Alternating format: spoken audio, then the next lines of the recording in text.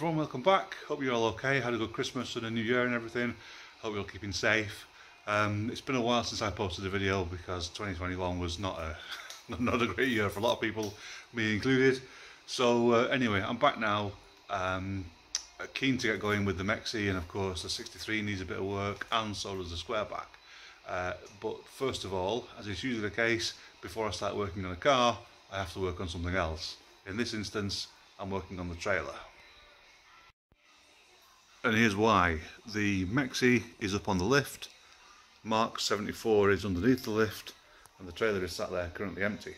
The 63 and the square back are both stored elsewhere. Now, because this unit isn't that big, to work on whichever car's on the lift means there can't be a car under the lift. And then the place to put the car is on the trailer. Okay, with me so far? Great. So the trailer had a winch on it, that's it there, a manual winch, but it wasn't the best. So I want to upgrade it to the electric winch, which is in that box there. Now, obviously the Mexi doesn't run, the 74 doesn't run, so the only way to get them onto the trailer is to winch it. Using the hand winch is a pain, so yeah, today's job is to put that electric winch on. Now, this is not as straightforward as it first appears because there isn't actually where to mount the winch on the trailer. Okay, from the factory, the trailer comes with this arm and the winch mounts on top there. Now that's fine for the manual winch, but as you can see, the arm is not central to the trailer, which means that the winch is always off to one side. Not really a massive problem, but I prefer it if the winch was in the middle.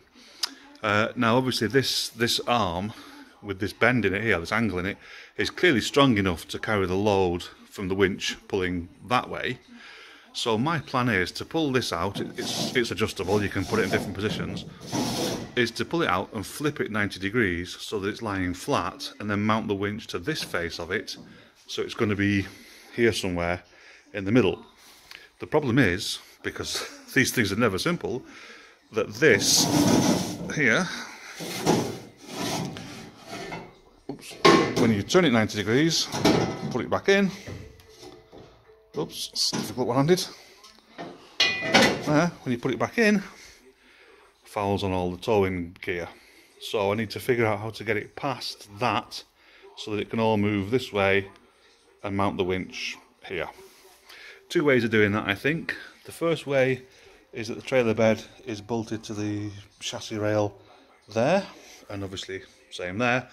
I might be able to undo these bolts and just lift it up enough that the front of this arm clears the tow hitch, or alternatively all the tow hitch and everything bolts to the trailer there and there, so maybe I can just undo those and lift that out of the way.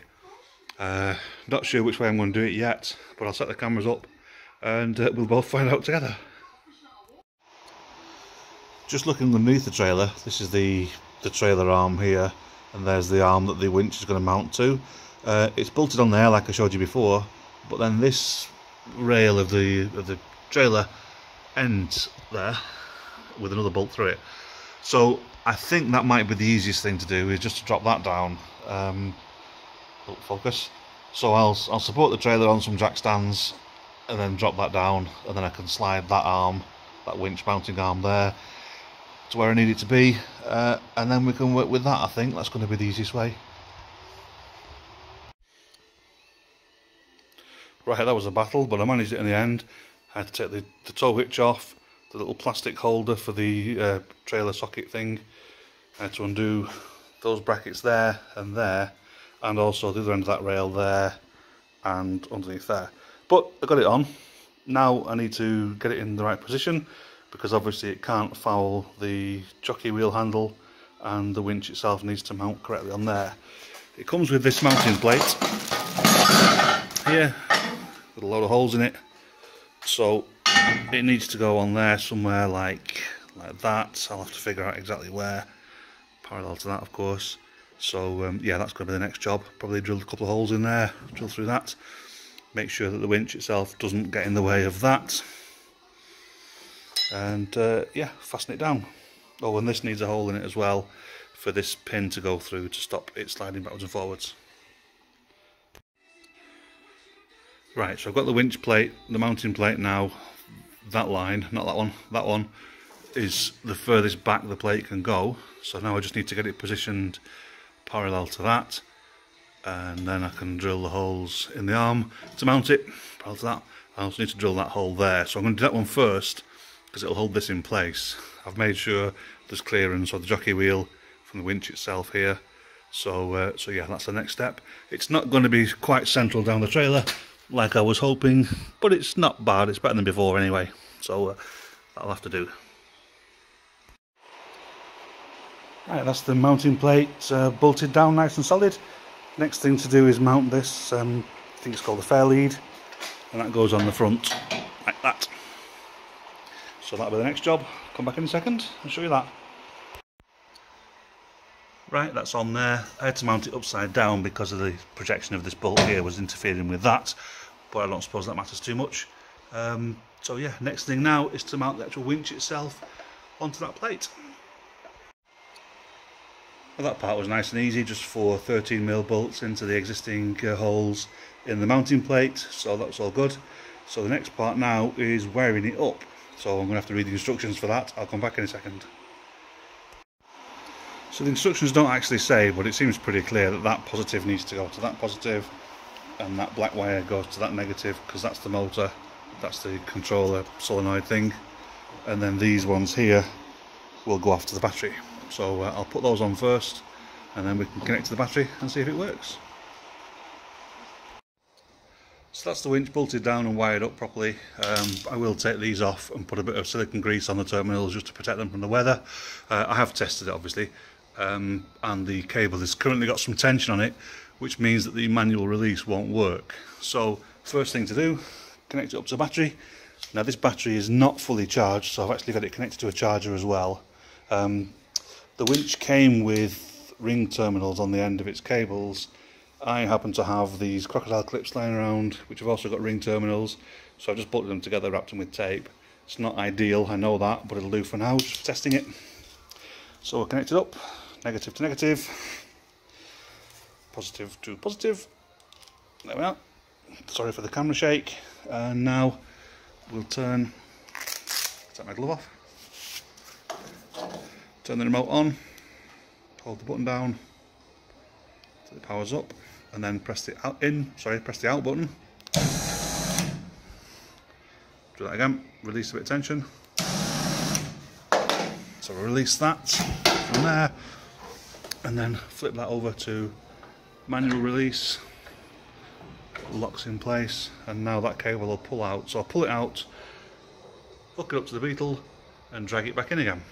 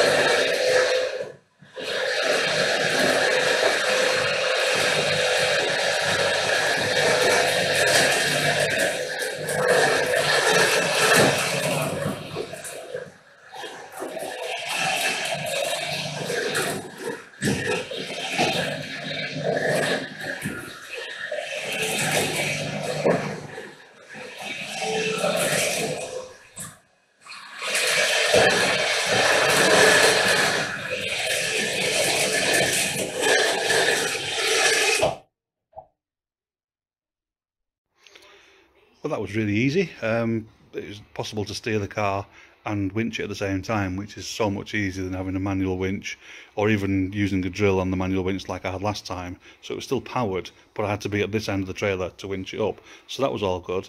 A couple of comments on the winch itself. Well, the first of all is to do with the way I've positioned it. Because I'm fastened it to one side of the car, and because this is more towards the centre of the trailer, which is where I wanted it, the cable is bunched up on this end of the drum. Not a massive problem, I don't think, but that's something. The other thing is, there's no manual override, so if you haven't got a battery, or the battery's flat, or fails for whatever reason, you're stuck. It could do with some kind of handle on it just to, to override the motor. But for the money, I'm very happy with it. It looks the part, works quite well. and makes getting immobile cars onto the trailer, like this one, significantly easier. Right, that's it. Thanks for watching. Don't forget to like, comment, subscribe and all that. And I'll see you next time when I'm probably going to be working on this, or the square back, or the 63, or the trailer. Right, cheers, bye.